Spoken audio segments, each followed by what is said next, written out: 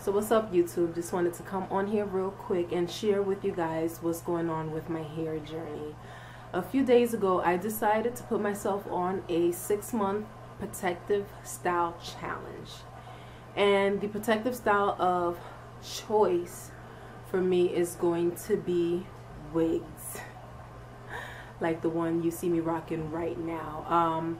I feel like wigs will keep me a little bit more focused and more on track as opposed to other protective styles, because with wigs I can purchase different styles and I get too bored.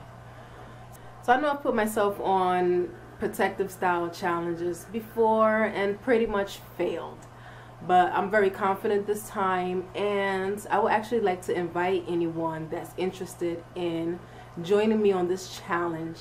I will start tomorrow, Monday, even though I've already been protective styling for a few days now. I will officially start tomorrow and count it down from there.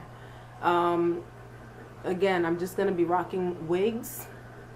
It's going to be for 6 months, and I seriously want to see whether or not protective styles, I guess, work, or what difference I'm going to notice with protective styling as opposed to having my hair loose and wash and goes and so on and so forth. So if you guys would like to join me, please let me know in the comments down below, and we're gonna get this on and poppin'.